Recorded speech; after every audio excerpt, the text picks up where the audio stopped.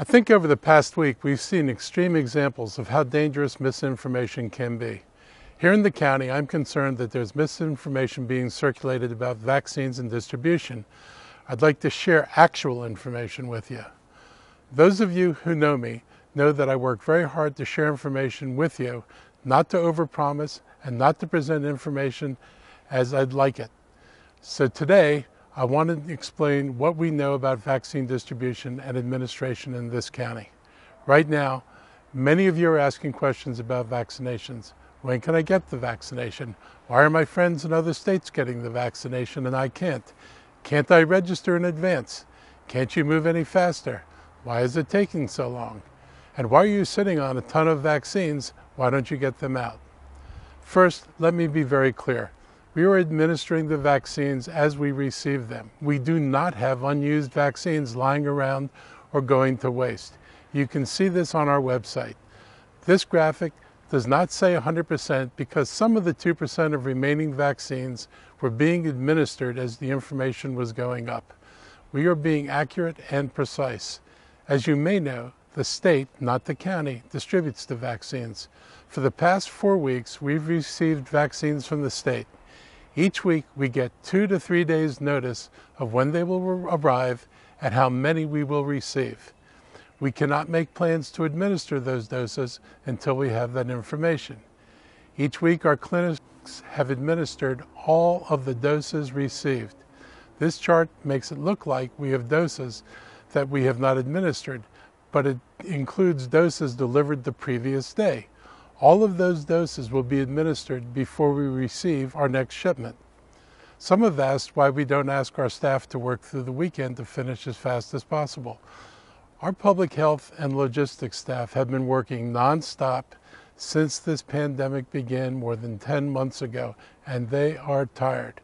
They are willing to work as much as needed, but we don't need them working on the weekends yet because we do not have enough doses from the state. We can and have used all of the doses before this next supply arrives. If we use our doses quickly in the week, we do not get more doses. In total, we have only received 19,800 doses. We have approximately 750,000 people who are eligible to receive these doses. Some will receive doses directly from hospitals or nursing homes, but most will not. And the 2 vaccines that are currently available require 2 doses, about 4 weeks apart, to be fully effective. So even if the number of doses we receive increases, we must use some of them to give the second shot to the people who have already received the vaccine. This chart shows what we've received so far and how the second doses will be administered. As you can see, the first 100 people are now receiving their second doses. And you can see when the others need to receive their second doses. In the week of January 27th, we need 4,200 doses just for the people who have already received their first shot. Even if we receive 12,000 doses that week, only 8,000 new people would be able to receive a dose. The following week, February 3rd, we need to use 8,600 of our doses for the second shot.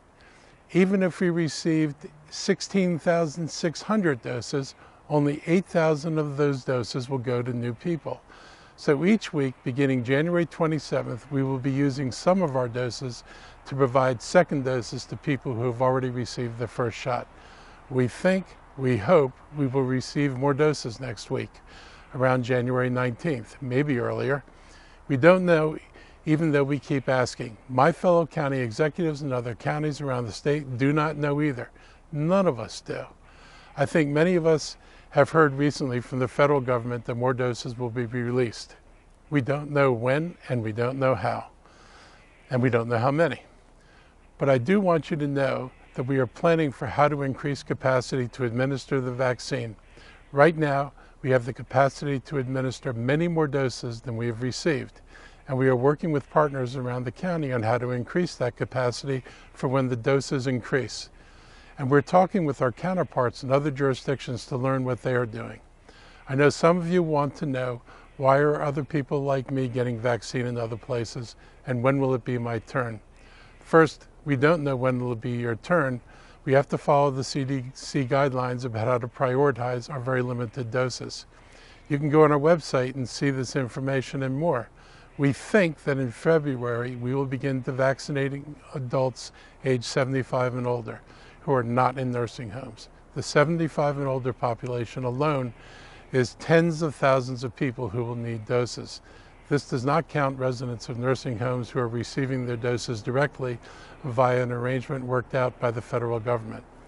In other states, people 75 and older may already be receiving their vaccines for a variety of reasons. First, some states may have received more doses. It is different for every state. And jurisdictions within a state may have received different amounts of doses. Additionally, states may have decided to move into Phase 1B even if Phase 1A is not complete. Also, a state may not have followed CDC guidelines for prioritization, and there may be other reasons. But I want you to know that we're not holding back vaccines, and we are administering them first to the people at greatest risk of exposure as directed by the CDC. How will you know when it's your turn?